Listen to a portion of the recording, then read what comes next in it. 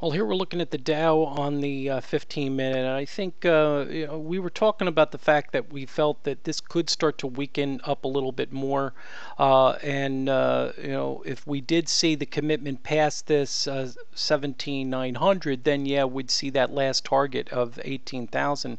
But we really felt this could be a potential high here, as we were talking about the fact that it was looking like it was weakening up a little bit here, and we did see this pretty good move. We see the snapback to the prior ranges here, and this is where you're starting to see some pretty good resistance right at this 17,800, 17,830. So right in those ranges, I think, is some pretty good resistance. If we start to continue, we could go into this back to this 1700 and maybe even lower, but did see a pretty good move and nice bounce off the ranges. I think we talked about the move towards 17,700, so pretty close there on the low today. We hit 17,726, so not too bad. We're starting to see the nice little bounce there, but I think we should see probably follow through on the on some sell-off here.